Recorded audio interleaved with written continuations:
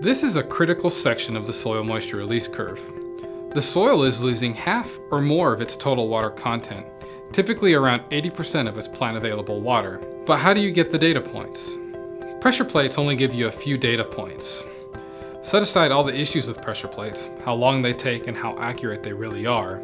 The real problem is they only give you a few data points to understand the full soil moisture release curve. The Hyprop is an instrument that can give you well over 100 data points in this critical part of the curve.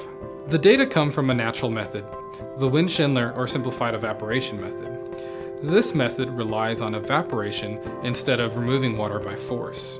You take a soil core, saturate it from the bottom, insert tensiometers at 2 different depths, and place it on a high precision balance.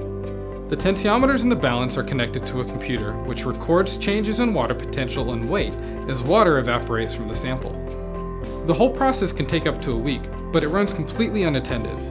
As time passes, you can see the drying of the sample and watch as the soil tension is plotted on screen.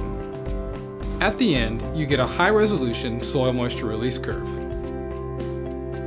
These are data from a poorly graded soilless substrate that is used primarily in greenhouse applications. The Hyprop data show that this curve is much more interesting than you would predict from only a few data points. The Hyprop also gives a value for unsaturated hydraulic conductivity, which is very useful when trying to understand how water is going to move through soil in unsaturated conditions.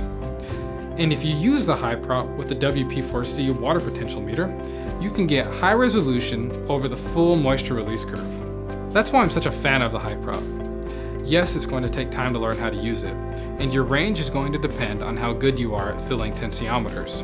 But once you know what you're doing, you can produce moisture release curves with much less hassle. And the data are going to make the effort more than worth it.